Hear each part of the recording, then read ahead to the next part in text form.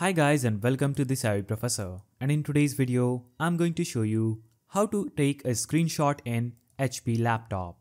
So if you use HP laptop and you want to take a screenshot, for that you will have several ways through which you can do it. So first way is simply pressing and holding down the window key and the print screen key at the same time, and this will take a snap of your screen pretty easily.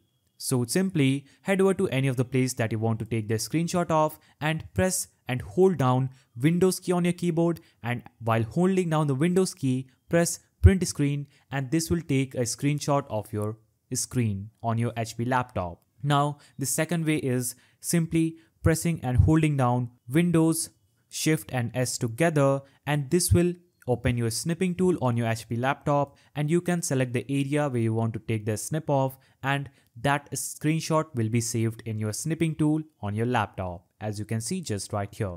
Now after taking your screenshots, you will have to simply go to your PC and click on pictures and click on screenshots. And here you can see I just took this screenshot of my PC's screen by pressing and holding down Windows and print screen together.